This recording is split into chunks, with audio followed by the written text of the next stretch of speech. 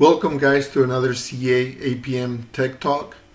My name is Omar Ocampo, and today I'm going to be going over how to troubleshoot JVM garbage collection with Intorscope.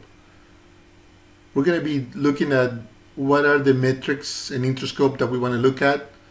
What are the metrics that can help us understand how often is GC kicking in, how long is GC taking, and really understanding the performance of GC itself and see how that might be impacting our own application. But before we jump into the examples and start looking at the different metrics, I want to do a little bit of theory. I want to make sure that everybody's on the same page.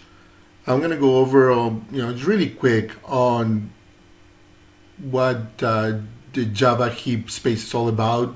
What the different tasks that it needs to do, what are some of the consequences of such tasks, right? Why does it take so long? And especially how, heaps are partitioned, right? So we really want to understand that. So once we have a good understanding of the heap space itself, then when we look at the Intorscope metrics, they're gonna make a lot of sense, and we're really gonna understand what's going on within the garbage collection. All right, I hope you find this session helpful. So let's get started. Okay, let's start by looking at how garbage collection works. This will cover a little bit of theory on this. We'll start with the Java heap space. Java heap space is simply a memory container where new Java objects are created.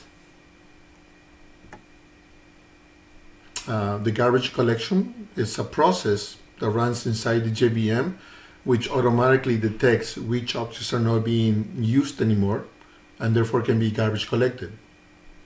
By used, it means which objects are not being pointed to by other objects, right? So which objects are not being referenced so they can be garbage collected. All right, let's take a quick look at the heap itself. Let's see how this works. So here we have a JVM heap space. The blue is the JVM heap space. The rectangular brown boxes represent objects in our heap space. So what we want to do, we get a new object and we want to insert it. So it doesn't look like we have enough space. So GC is going to kick in, right? Garbage collection is going to do its thing. First thing that it's going to do is going to go ahead and go through the mark phase, determine which objects are unused, and once it does find them, then it's going to go through the sweep phase, right, which is going to go and reclaim those objects. So this is what our JVM heap will look after the mark and sweep phase. So we have all the objects garbage collected. Now it would seem that we should have enough space to allocate a new object, but as the graph shows, unfortunately we don't, because one of the criteria for providing heap space to new objects is that we need continuous heap space. So as you can see from here that overall, if we were to sum up the little blue spaces all together, we would have enough space for our new object. But we don't seem to have any continuous large enough space to provide this, right? So this is a fragmentation of memory that has been introduced by this approach, right? By the mark and sweep phase. So how does the JVM handle this? Well, it's going to compact it, right? It's simply going to move all those live objects into a new area so they can create free, unused, free continuous space in the JVM so that we can allocate our large objects. We can see now that we have enough space to allocate our object in the heap without a problem. Let's look now at Generation GC. So I think it was Sun that came up with this concept of Generation GC, but the idea is basically based on heuristic of objects, right? So they realized that not all objects have the same lifespan. There are some Java objects that have very, very short lifespans, and there are others that can last for the entire length of the application, right? So based on this idea, based on these heuristics, so Sun introduced two different memory pools, right? One called Eden space or young generation, and the other one called tenure space or old generation. The Eden space is where new objects are created, right? With the idea that they're going to be garbage collected really, really fast. And if they're not garbage collected, because there happen to not be one of the short-lived ones, they'll get promoted over time to the tenure space, right? Where long-lived objects actually reside. Let's take a quick look to see what the heap space looks like. So here we have the heap space, same one that we were looking at before, but it has been divided into different memory pools. In fact, into 3 different memory pools. We have the permanent generation. This is a space where class definitions are stored, right? This space doesn't change.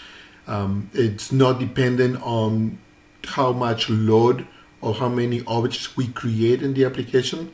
These are just simply dependent on how many classes we have in our class path and have actually loaded into the JVM. The other 2 are the ones where objects actually live, right? The first one, the Eden space, the young generation, is where objects are, newly created, right? And after one or several garbage collection cycles, if these objects have not been garbage collected, they get promoted, okay, to the tenure generation space. Okay, let's walk through an example.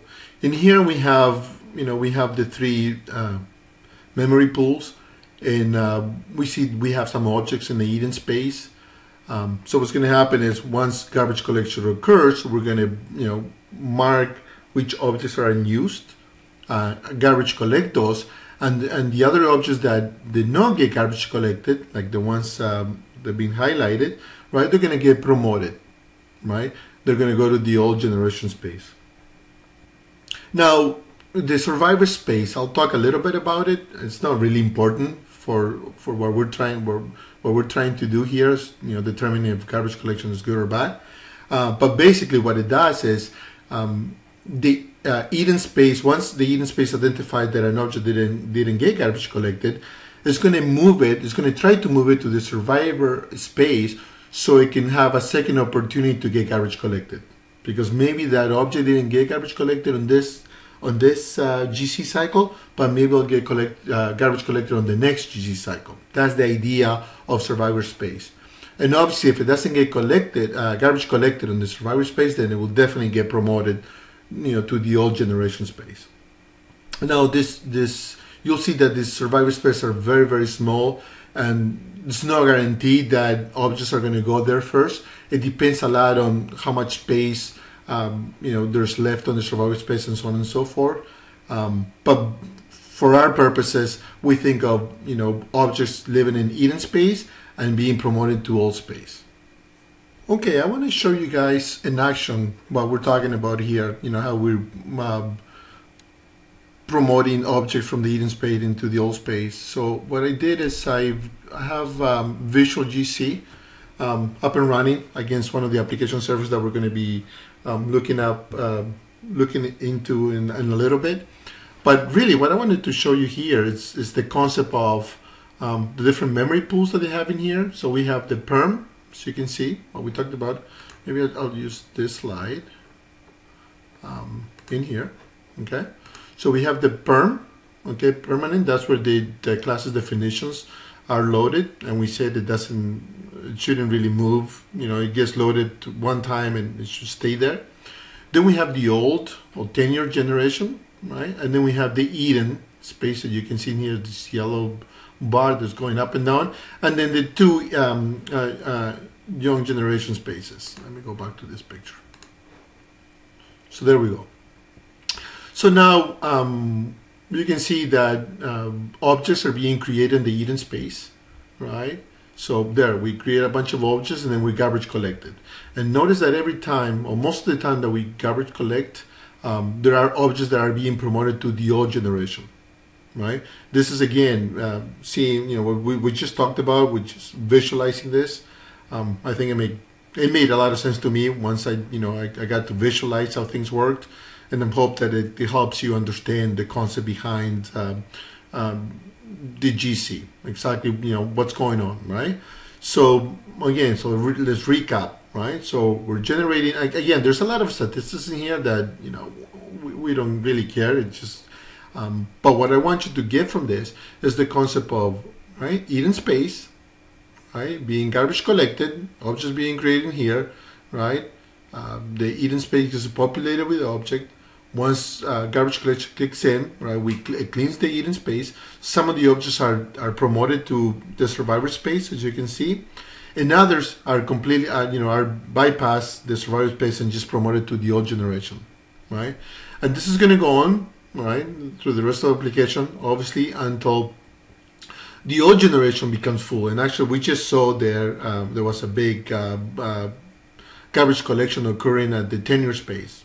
Okay, so again, the JVM decides, right, it's got its own policy, it decides when it needs to kick in, but at any time that it feels that it needs to do it, it's going to come in to the old generation, do the same thing that it did before, right? It's going to do remember the mark phase, it's going to do, it's going to do the sweep, right? And if it needs to, it's going to do the compaction, right? All in the old generation. So, points to take from here is that the Eden space is very, very fast, right? It's got different algorithms for garbage collecting and marking the objects, and the old space, right, is a lot bigger than the Eden space, okay, and it's and it's a lot slower to garbage collect the objects, right? Because first of all, we got to navigate, we got to do the whack of the tree for a larger heap tree space. We gotta go ahead and collect them all, right? And we may have to compact. So we refer to these are major garbage collections, and the ones taking place on Eden space, minor garbage collections. So minor garbage collections are really, really fast, and that's the one we want to take advantage of. Whereas major garbage collections, right, are expensive, right, because of what you guys already understand now, right? Mark, sweep, and compact phases. All right, I think with this we're good. We're ready to go and look at our application and look at the metrics from Intorscope and see how it compares to these metrics.